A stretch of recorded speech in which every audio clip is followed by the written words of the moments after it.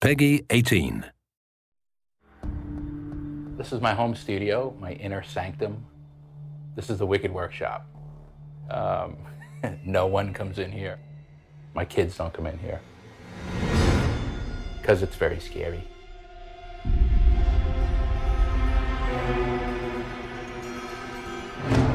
This is me, right? I'm a monster guy. I grew up on this stuff. I was shy and introverted, little scrawny kid.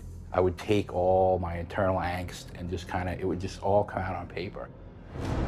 Barbarians, demons, barbarians cutting off demons' heads. My art teachers all would freak out. It's anger, right? I mean, I take my anger and I push it through monsters and they just come out.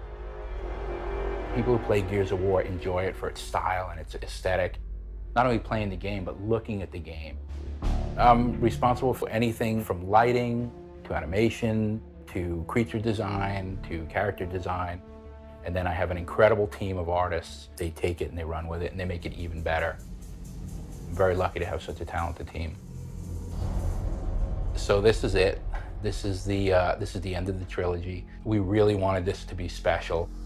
Wanted something collectible that the fans could have that was like a piece of the game and right here in front of you. So everything in that collector's edition is high-end stuff. In the Epic Edition, we have the Marcus statue. When I first saw this, I got chills. It was amazing. This is the model that you'll be playing in the game.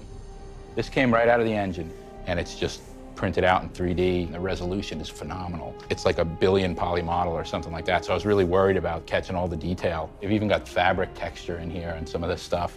All the little dings and dents in his armor. I didn't want a piece that looked like a toy or an action figure. We want it for ourselves, right? I want one for my desk. I didn't want that cheesy, like, action figure look. I wanted a high-end, almost a museum quality collectible for the fans. It's a little bittersweet to know that it's kind of the last of the trilogy. You've been working as a band of brothers to make this thing for years now, and I've been working on Gears of War for 10 years. And so, yeah, it's a little bit emotional to wrap it up.